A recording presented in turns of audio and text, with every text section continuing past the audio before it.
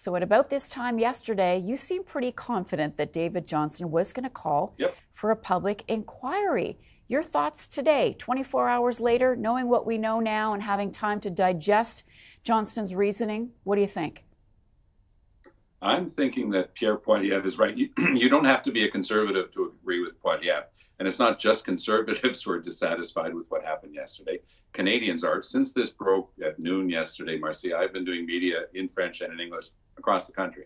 And I have to tell you, I've yet to meet a single senior observer of the political scene who thinks, yeah, this makes a lot of sense. Sure, Johnston's saying, move along, nothing to see here.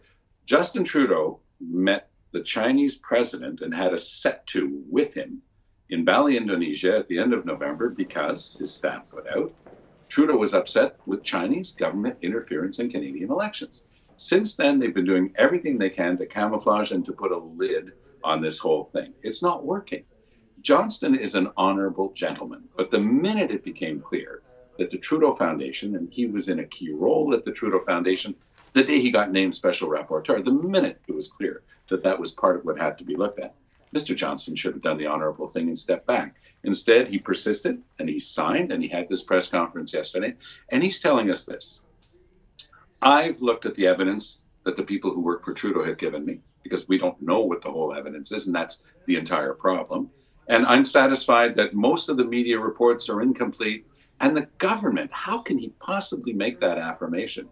No minister and the Prime Minister failed to act. How can he make that very blanket affirmation when there's been no contradictory proceedings, no ability to cross-examine, no ability to ask people under oath whether they have provided all of the information?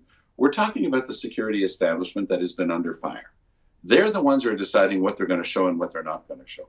Their life work is being clever about what they show and don't show in terms of documents.